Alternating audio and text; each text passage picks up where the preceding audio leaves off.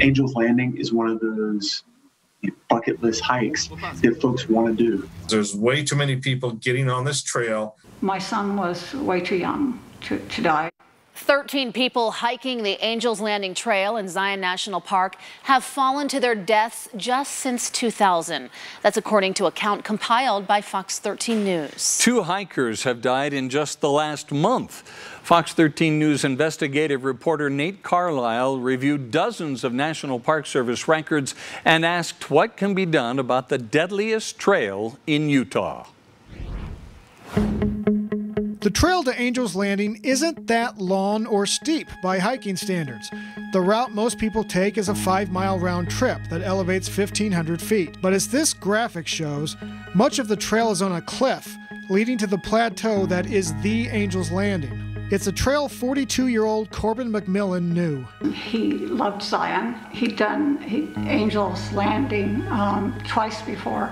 McMillan moved from California to St. George, Utah 3 years ago to help with his father, who was on hospice care. Margie Barron is McMillan's mother. When home health aides would come over to help care for her husband, McMillan would use the opportunity to go hiking. I think he liked Angel's Landing because it was gave him some adrenaline. This is a report we obtained from the Park Service through the Freedom of Information Act. It's about someone who fell to his death from Angel's Landing. The number of these reports is increasing, as will visitation to Zion National Park as the spring arrives and the pandemic ends. So, do hikers have to just keep falling from one of the most scenic trails in the world? We asked experts in outdoor recreation, what's going wrong? If it's not the most dangerous trail in America, it's one of the top 5. Travis Heggie is an associate professor at Bowling Green State University who studies deaths in the national park system. He also used to work in risk management for the Park Service. You're winding, you're going back and forth, you're zigzagging, you're climbing over some difficult rock. Angel's Landing is one of those bucket list hikes that folks want to do. Jeff Rose is a professor of outdoor recreation studies at the University of Utah. We showed Rose and Heggie the government reports and photos we obtained. The professors noticed some interesting trends. The trail's best-known stretch is a narrow section where the Park Service has installed a chain handrail.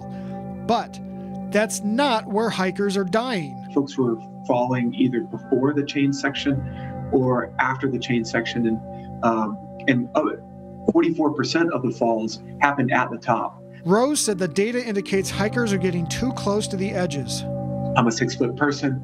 I encourage folks to kind of follow that rule. Don't get within 6 feet of the edge where you could fall and potentially lose life or limb. Heggie noticed many of the people who fell were hiking alone or, like a 13-year-old girl from Colorado City, Arizona, who died in 2018, got separated from their group. Don't leave children alone on that trail. Of the 13 people who have fallen to their deaths from Angel's Landing since 2000, most of them were men and most were visiting from other states or countries. Visitation at Zion National Park has doubled over the past 30 years, reaching almost 4.5 million people in 2019. This most recent January and February set visitor records. Anyone that passes through Zion's gates are free to hike to Angel's Landing without any permit or special instruction. Rangers do not routinely staff the trail. One fatality report from 2017 noted that the trail was averaging 641 visitors per day. I would really recommend to the National Park Service that they take this trail and they start using a permit system, because there's way too many people getting on this trail and there's way too many inexperienced people getting on this trail.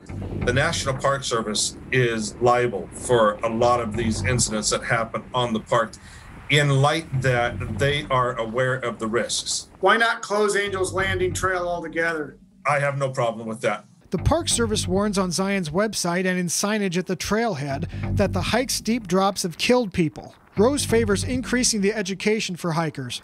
He's also open to limiting the number of people hiking the trail. He warns that could increase traffic elsewhere in Zion. What Rose doesn't want is more railing on the trail. He says that would detract from the natural setting. One of the reasons that we appreciate these spaces is because they allow a chance for contemplative leisure. where we can think about bigger issues, bigger than ourselves or bigger than society and things like that. Barron would like rangers on the trail to enforce safety rules and keep an eye on hikers. She thinks her son had already reached Angel's Landing and was on the return on February 19th. She's been told by park staff and the sheriff's office that McMillan had left the trail, perhaps to look around. McMillan didn't take his coat with him. His mother wonders if he developed hypothermia and got disoriented. No one saw him fall.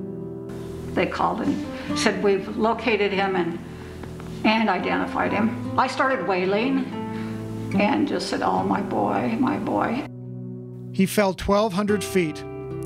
After his memorial service, McMillan's family gathered for this photo underneath the spot on the trail where he fell. I didn't know until my son passed how many people have died at Angel's Landing. My son was way too young to die. In Salt Lake City, I'm Nate Carlisle, Fox 13 News, Utah. Representatives of the National Park Service did not comment for this story. If you have questions about tonight's investigation, Nate will be logging on to the Fox 13 Facebook page live in just a few minutes to answer as many of your questions as possible. And if you have a story you would like the Fox 13 Investigates team to look into, send an email to iteam@fox13now.com or call the tip line. The number is 801-536-1314.